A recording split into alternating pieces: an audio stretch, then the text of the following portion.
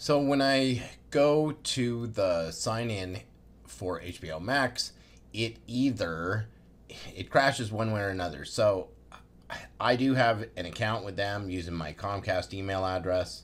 Here's one of the crashes. So you're supposed to connect your provider.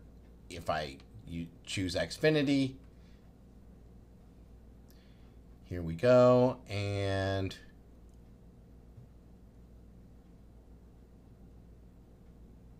this is what I'm given. Create your account connected to your Xfinity account. But I already have an account that's connected to my Xfinity account, and I have the profiles for my whole family. We've had it for a couple years. I know that it's using my Xfinity email address.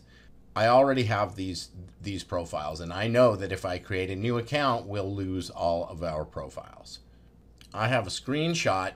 This is what I got the first time. So I went from getting, and this is after being logged out of my Roku, not being able to get in through our Xfinity box directly to Max, and so got kicked out of the Roku, tried on a cell phone, kept coming back to that loop, create an account.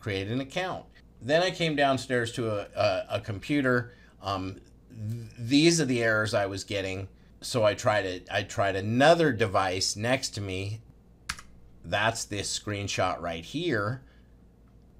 And now trying this live on video, this is what I'm getting. This is kind of back. We've come full circle in the loop, because this is what I get trying to log in with the Roku with my TV provider. So one last thing to try, and that's just to sign into my account directly.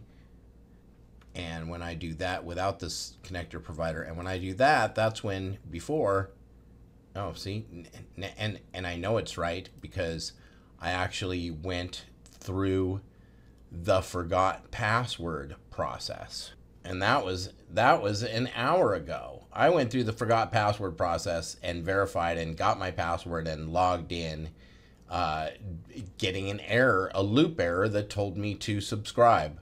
Pretty frustrating. So this is what I'm going to submit to ModMail on Reddit.